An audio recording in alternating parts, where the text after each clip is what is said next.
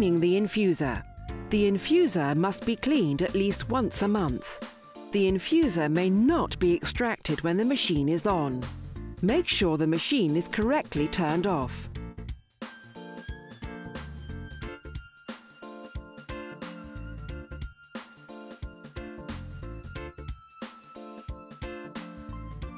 Open the infuser door on the right side of the appliance. Press the two red release buttons inwards and at the same time pull the infuser outwards.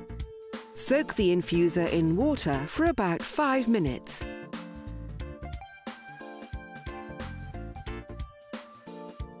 Then rinse under the tap. Rinse with water only.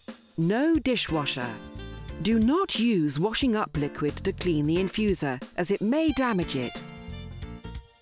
Use the brush to remove any coffee residues left in the infuser housing visible through the infuser door.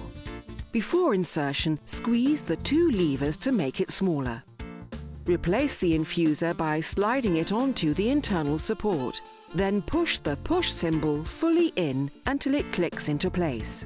Once inserted, make sure the two red buttons have snapped out. Close the infuser door.